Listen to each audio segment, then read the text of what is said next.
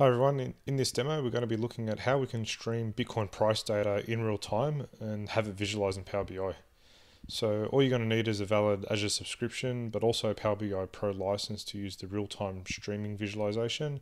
If you don't have Power BI Pro license, you could probably sign up for a trial. In terms of from an Azure architecture perspective, it's really Azure Event Hub and Stream Analytics that are the two core components that we're going to focus on.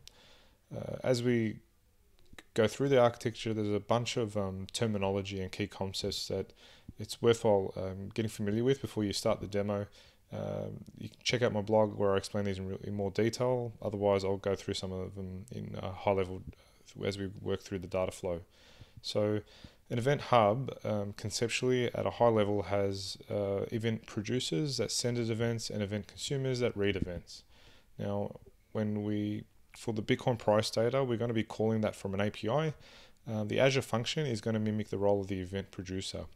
In a real world scenario, you'd probably have like a machine sensor there that's maybe logging temperature or pressure data or GPS information, and that's usually coming in thick and fast. And that's the power of Azure Event Hub. It can scale up to handling 1 million events per second. So we're not going to be nowhere near that velocity. The Azure function is going to poll the API every 10 seconds and send the events across.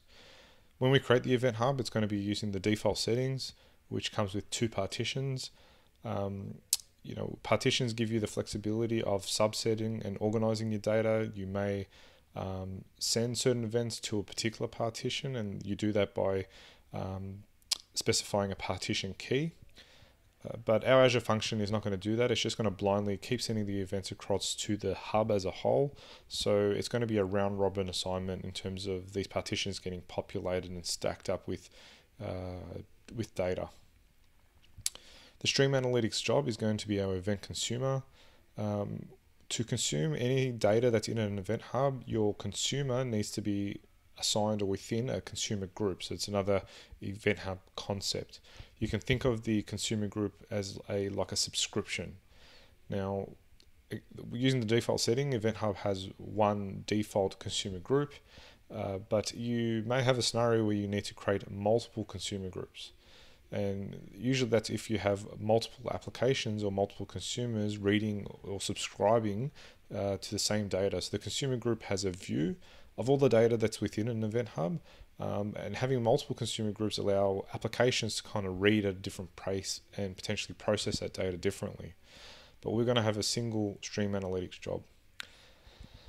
Now, while that appears to be a single entity, in reality, when this SQL is being executed, depending on the complexity, the number of consumers that are being spun up behind the scenes by Stream Analytics might be more than one.